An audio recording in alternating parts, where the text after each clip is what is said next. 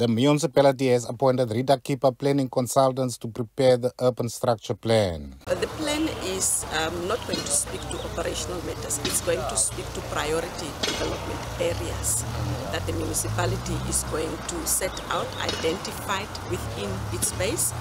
Yes, it will speak to new industrial areas, it will speak to new residential areas, it will speak to new business areas, it will speak to the expansion of your CBD areas, for instance. It will speak to the sustainable connections of the different areas that you have. Keeper called on all stakeholders' participation in consultations.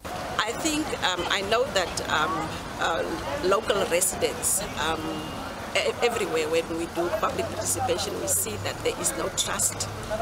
Local residents have lost trust in municipalities, but this is the time where we want to redeem that space also. Currently there's a lot of clients and everybody wants to have water, so everybody applies and gets a letter from the municipality, and at the end there's a lot of pipes running from our pipeline. Currently there's about four or five already, 4-kilometer long pipelines.